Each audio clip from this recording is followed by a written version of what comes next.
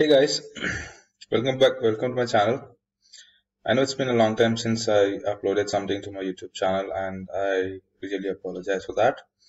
Going forward, I'll upload. I'll try to upload at least a single video every week. And yeah. So once again, welcome back to my channel. Uh, I'm creating this video to talk about Ansible. I'll be telling you how you can connect to your remote machines using Ansible. So before we jump to telling you how to connect to the remote machines, just a small introduction about what your Ansible is, what it does. Now, Ansible is your configuration management tool. So what it does is it helps you to maintain the configuration of the product performance by keeping a record and updating detailed information which describes an enterprise hardware and software. Now, to give you an example, now let's say if you want to install a version of your WebLogic or WebSphere server on all of your machines that is present in your enterprise, it is not feasible for you to manually go and update each and every machine. Now, let's say, for example, you want to install some application at an enterprise level. Now, at an enterprise level, you would have thousands of machines, and going to each and every machine manually and then updating and installing on each machine is not a very feasible task.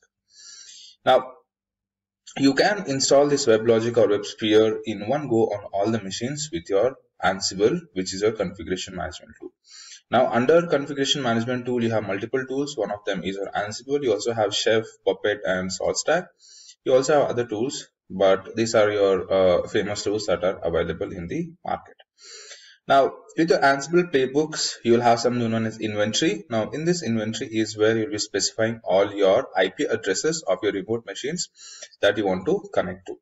Now, all you have to do with your Ansible is list out the IP addresses of your nodes or your remote machines in the inventory and write a playbook. Now, playbook is nothing but it's a set of instructions that will get executed when you run them on the remote machines.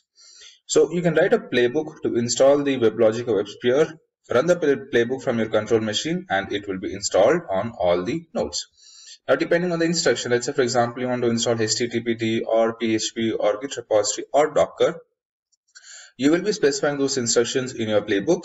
And when you run that particular playbook from your control machine, it will be executed on all the remote machines that are present in your inventory file. Ansible is an IT automation tool. It can configure system, deploy software, and orchestrate more advanced IT tasks such as continuous deployments or zero downtime rolling updates. Ansible is a very simple IT automation engine that automates provisioning, configuration, application deployment, intra-service orchestration, and many other IT needs.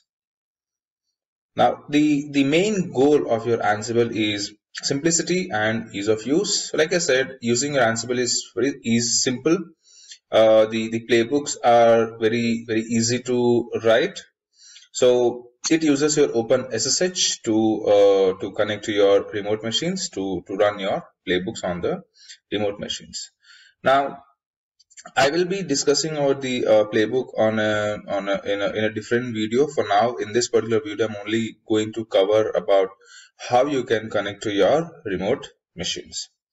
Okay, so I'll start with that. Now here I'm running 3 virtual machines in my AWS. So I have 3 machines over here. Out of this, I have one which is going to be my control machine, and the other 2 machines are going to be my remote machines. Okay. Now, your Ansible is completely agentless. Now, what that means is you need to install the Ansible only on the master machine or the control machine from where you want to control the remote machines. So I'm going to use this as my control machine, and I'm going to install my Ansible over here. So I don't have Ansible installed on this machine yet.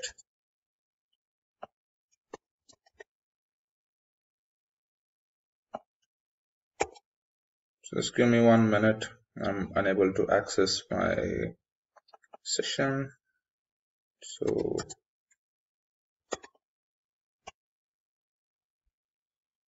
okay, it has reset. So just reconnect again to my remote machine.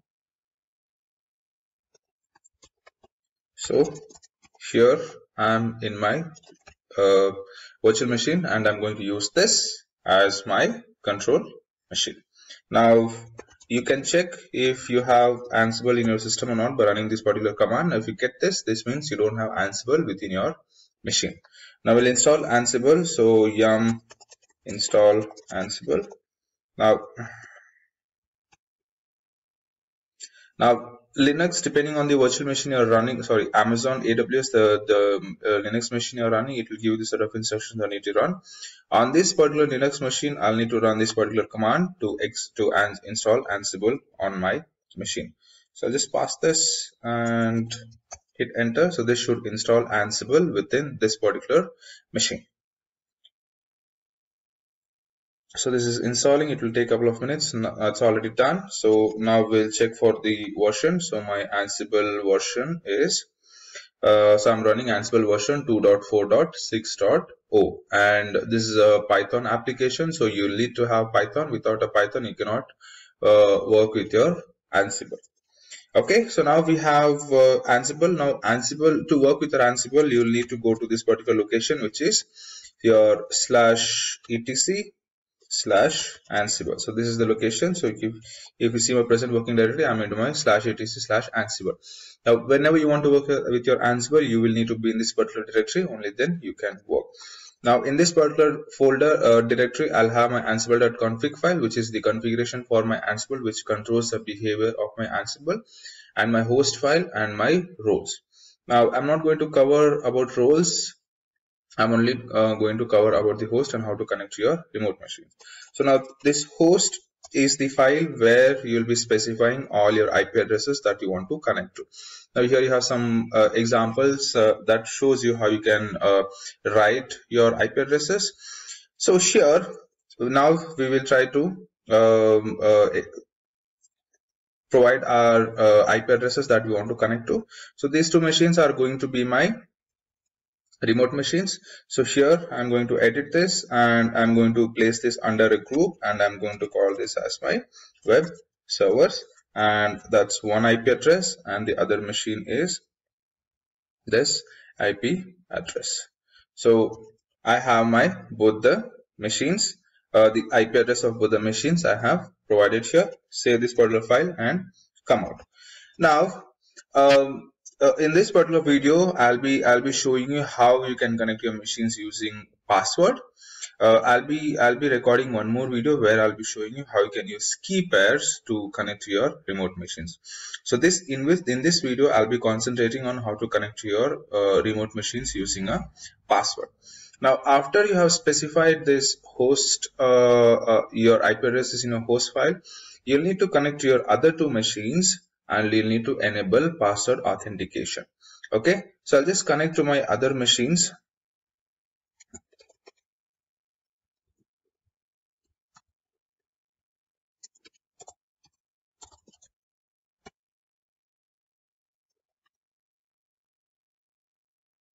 So that's one machine. So I'll become a super user and then go to this /etc/SSH, and in this you would have this sshd_config file. Now this is where you will need to modify certain settings to enable password based authentication. So open this in your notepad. So sshd_config, open this. So you'll have all these settings.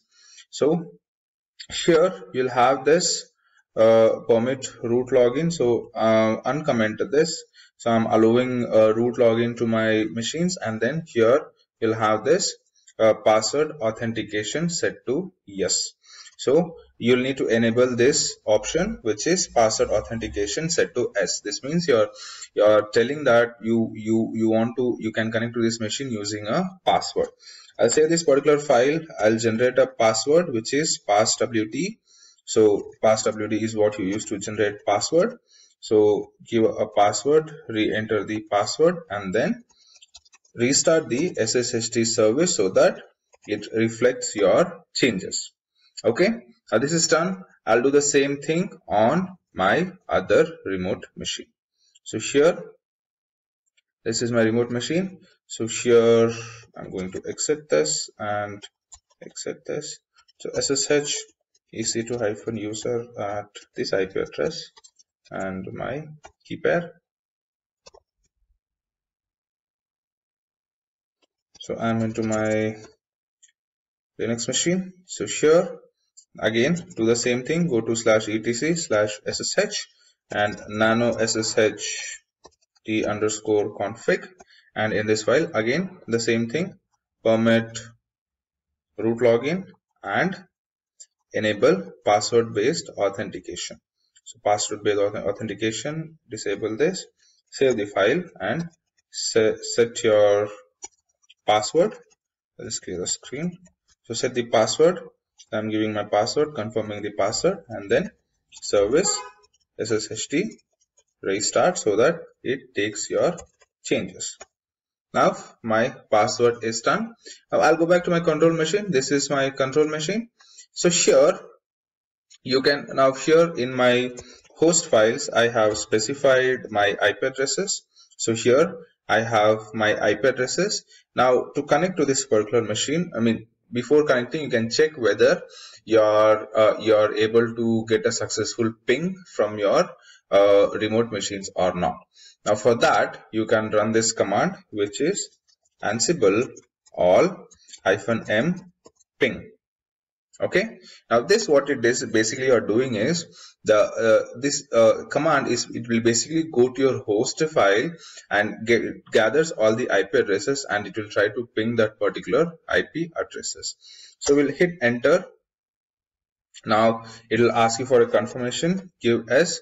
Now here it says unreachable for this particular machine, and since it has failed here, it is not even going to my second IP address to check. Now this one, it says permission denied.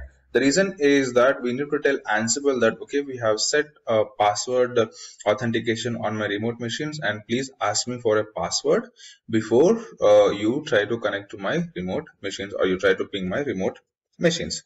So what we'll do is we'll run the same command, but here we'll add a argument which is ask for pass. So -ask -pass, you'll need to pass this argument. So you're telling Ansible that please ask for a password when you're running this particular command on the remote machines. So hit enter, it will prompt you for the password.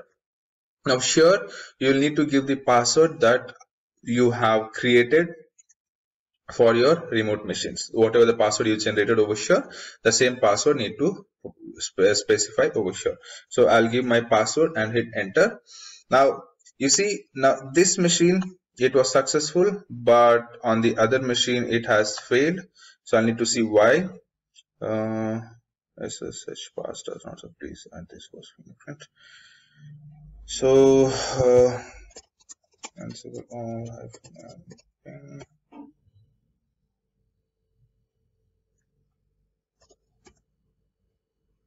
Okay, now we'll again do the same thing. So now you can see it says success and success. That means now I'm able to connect to my remote machines. This is how you can connect to your remote machines using password based authentication. Now here this error was basically, it did not add my fingerprint. Now here in the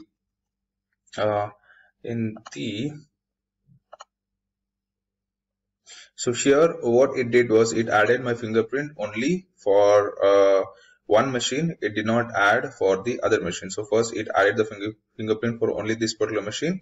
Here I did not have the fingerprint. So again, so here I've just added over here. So I did a yes. That means I'm telling that please add the fingerprint, and then I ran the same command again, and here you can see it says success. So for ping, I've successfully got a pong for this remote machine, and similarly for this remote machine, I've got a successful pong for a ping. So this is how you connect to your remote machines using a password authentication. So that is all I have for this video. In the next video, I'll show you how you can connect to your remote machines by using a key pair instead of using a password based authentication. Okay, so I hope you've learned something, and please like, share and subscribe the video.